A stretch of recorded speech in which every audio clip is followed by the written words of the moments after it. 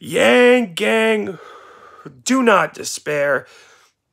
If I have to see one more post about people saying about how they're going to jump train or they're going to vote independent, this is the last time.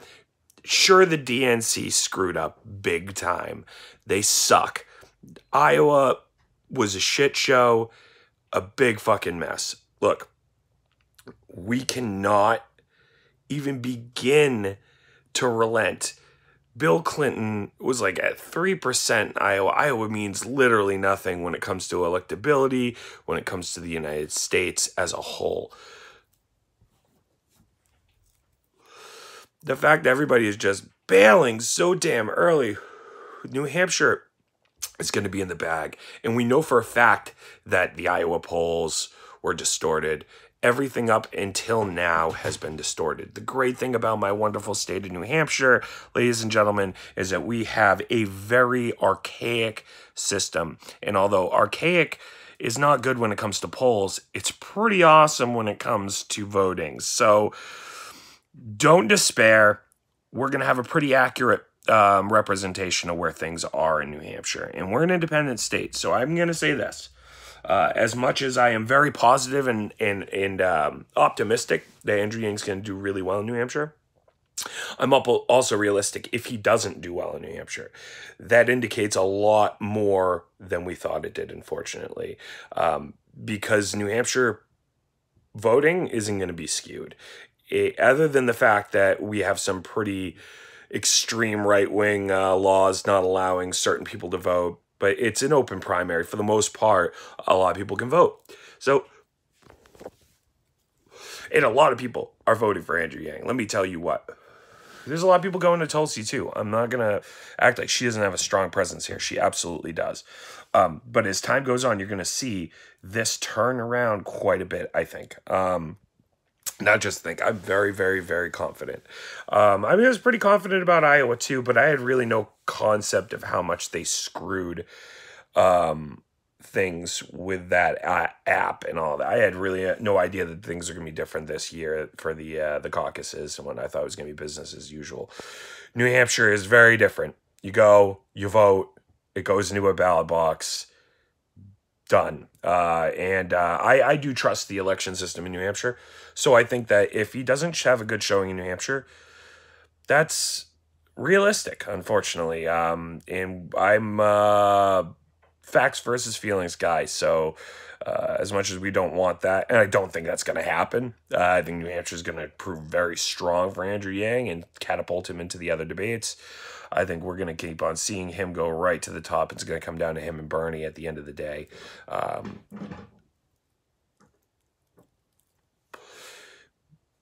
The town hall was absolutely phenomenal. You couldn't have asked for a better follow-up. I think these town halls are better one-on-one. I mean, really, Joe Rogan's the best scenario with any presidential candidate to really know what they're thinking and how, this whole debate thing is just archaic and stupid.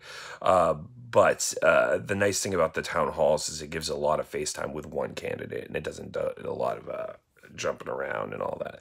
So I think that the thing that people are really going to like about the town hall when they see it on YouTube or if they watched already was how well Andrew handled the questions, how well he handled voters. I think the problem is his electability. People don't think that he can win, and then they don't vote for him because they don't think he can win. It's the same thing the libertarians we struggle with. Don't vote for the guy. Yeah, but can he really win? And then nobody votes for him. So we may be dealing with that that facet right now of what all independent third parties deal with.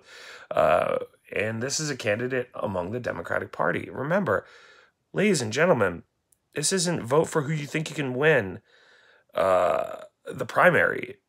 This is who you like and who you think can beat Donald Trump to win the primary, to beat Donald Trump.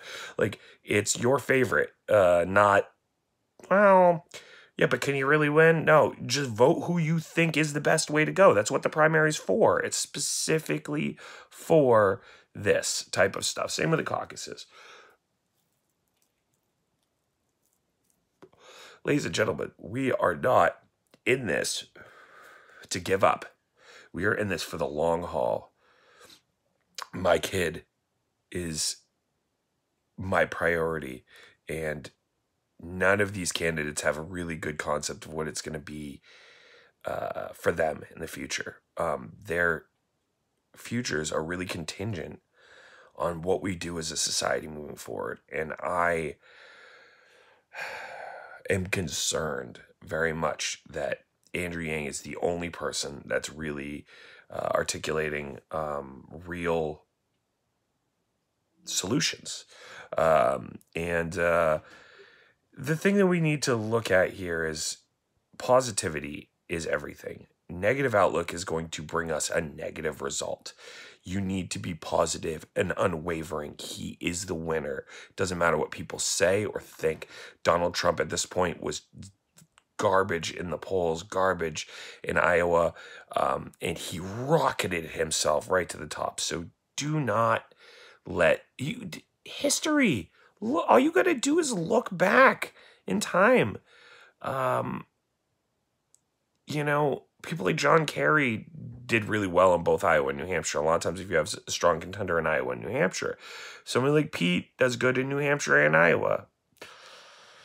You've got a DNC party boy, and that's exactly what's going to happen with Pete. I think they're going to paint him out to be the contender. He's going to be the party nominee.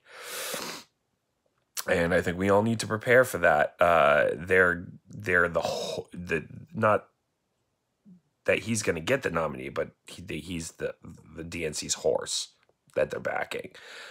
And that's really, really dangerous game, because I talked to a lot of Trump supporters, and there's a lot of Trump supporters that would vote for Andrew Yang, but they're not going to vote for Mayor Pete. They're not going to vote for any of these other people. And then we're going to lose to Trump again, all over. I mean, Mayor Pete is not going to stand through a debate with Donald Trump at all. He's not going to survive that. Do you see him surviving that? I don't see him surviving that. Is that ash on my face? He's not going to manage a debate with Donald Trump. He's just going to cave in and get real angry and rat-faced, get real pissy like he did with Elizabeth Warren when they were back and forth, or Tulsi when they were back and forth. He has no ability to beat Donald Trump. Donald Trump will tear him apart. And I think Andrew Yang makes a very valid point.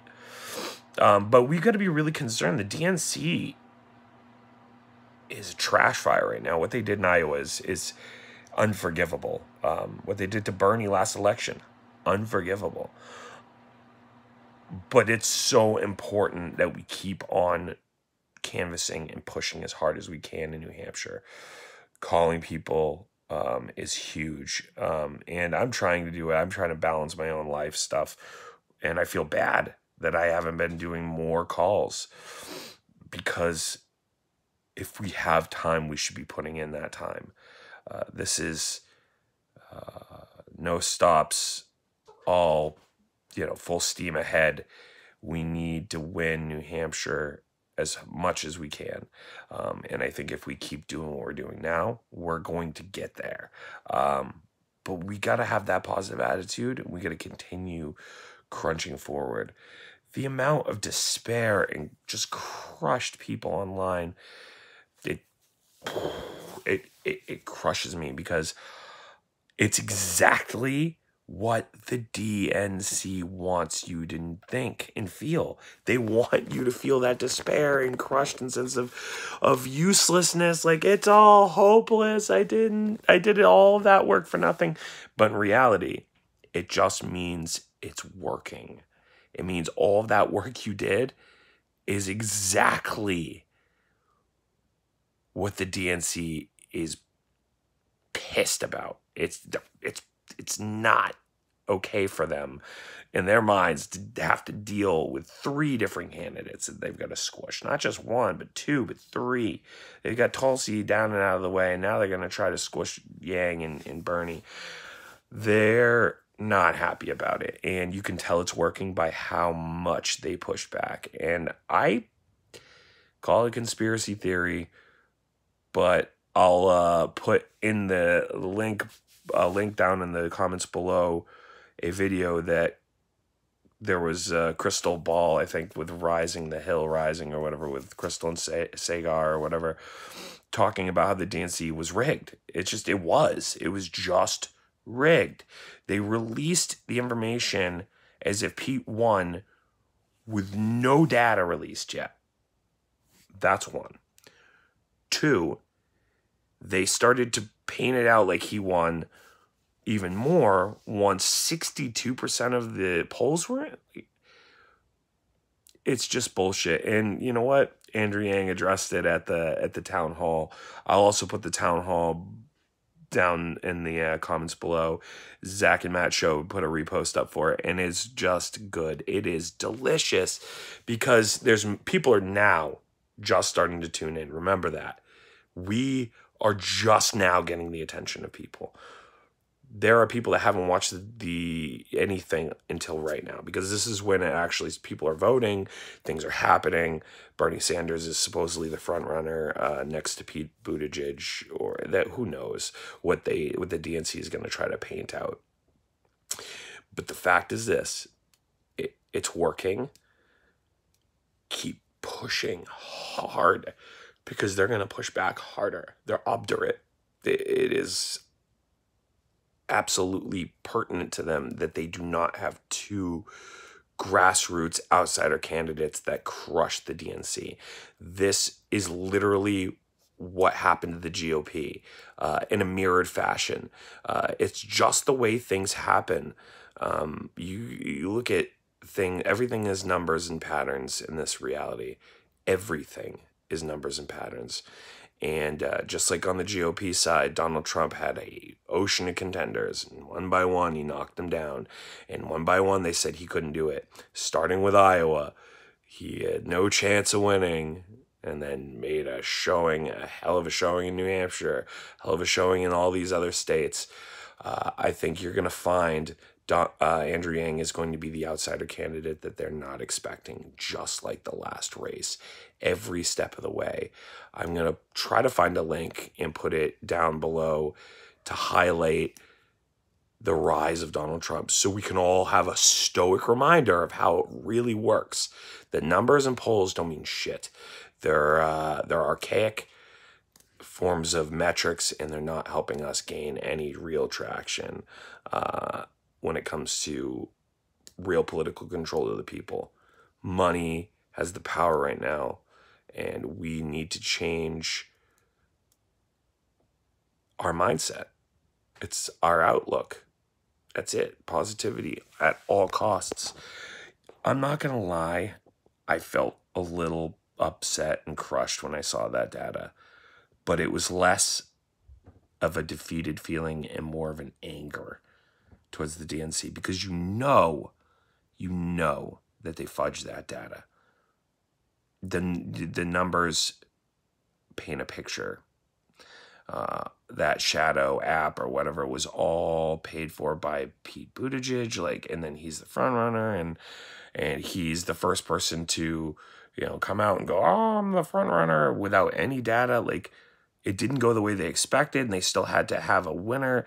I think there's a lot more behind the scenes than people are actually seeing, because we're so numb to it now. We're so numb to falsehoods and lies, and the DNC thinks they can get away with it too. Donald Trump just say whatever he wants, and it's fine, and it's obviously worked for him. I mean, this must be the state of the human, condition. We're all just complacent as fuck right now, which is why we need to wake ourselves up and make America think harder every single day. Spread it around like a plague, like the plague of information. And maybe that sounds bad because plague has a bad connotation to it, but it needs to become viral. It needs to spread from person to person. That's how we win this thing. And I do believe unwaveringly that Donald Trump and Andrew Yang were kind of made to go against each other. So I find it really shocking if he doesn't end up the candidate. And just, I mean, look at the rise in this. You look at it from a number standpoint, and it's a metric curve, right? And he's just now started to really skyrocket. So now it's just going to be after the town hall and all of the time and direction that they put into, you know, Mayor Pete and whatnot. I think the DNC is going to eventually at some point have to realize that Yang is the more realistic candidate to beat Trump. Mayor Pete is not going to be the way to go. I mean, I know the DNC is kind of out of touch, but numbers were supposed to, they're supposed to be all about like science and metrics, and these numbers are pretty telling. Andrew Yang is the only one that can beat Donald Trump, and I think it comes out like he says on the town hall that we'll put in the comments, that you take a 50-50 chance, or you're going to take somebody that can really just trounce him in the general election. I think that's a question we all have to ask ourselves. And part of the reason that it keeps me driving to push the information, to make videos like this, it's been a while, because I really wanted to collect all the information before I put together a video. I think we all need to do that before we jump off the handle every single time. But I still feel very, very, very confident that Andrew Yang is going to be the candidate to win all of this, to save us from this guy. Amy Klobuchar has zero chance, and is just going to look bad at the next debate. I think that the next debate is going to be a defining moment for our buddy, and I think it's where he can start to take Bernie to task. So tomorrow night, or tonight, ladies and gentlemen, I don't even remember when the debate is, but I'm watching it for sure. So stay tuned, ladies and gentlemen. We're in for a ride. And as always, thank you for your support. Subscribe, like, and all that stuff. And spread the word. Don't despair. Stay focused. Stay positive.